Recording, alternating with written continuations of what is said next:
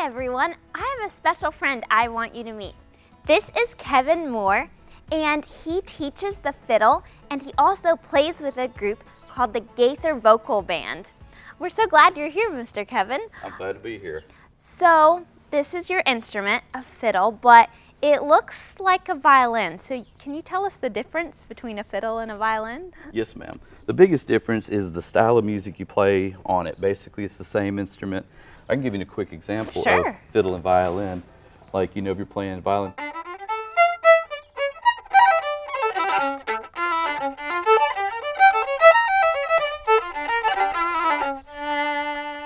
Vibrato and very precise. And if you're going to play fiddle,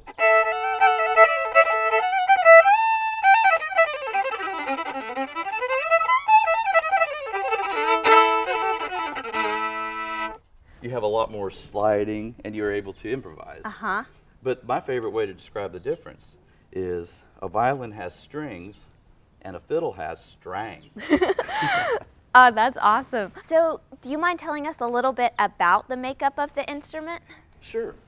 In general, the main pieces of the violin or fiddle is the tuning pegs that you've got here. Basically, these get you within about a half step of the note. And then these fine tuners will obviously are real precise and will tune that half step exactly in tune. Obviously, you have the strings, 4 of them, E, A, D, and G. Here I've got this little DPA microphone that I've used to pick up. This is my chin rest. Obviously, you put your, it's kind of the left side of your cheek, but it's the chin rest. I will sometimes use a shoulder rest, and sometimes I don't because I've gotten comfortable with using it or not using it. This is an older pickup that is built into the bridge that I've used for years till I've started using this microphone. I think it just truer to the sound, but this is kind of the setup for the instrument. Yeah, well, I learned several new things in there. So, do you have maybe a song you could share with us? Sure.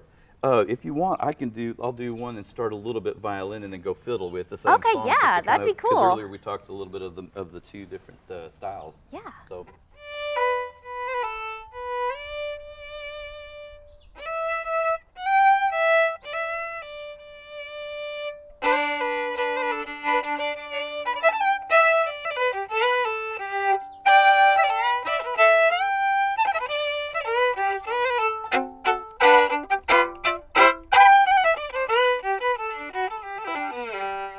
Wow, oh, that was beautiful, thank you. Thank you.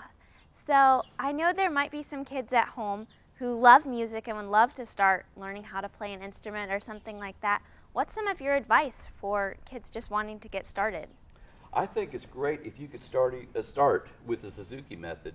It will cover, you know, obviously being able to read. It's a great method to get you your intonation. They do ear training. I think it's one of the best methods to start with.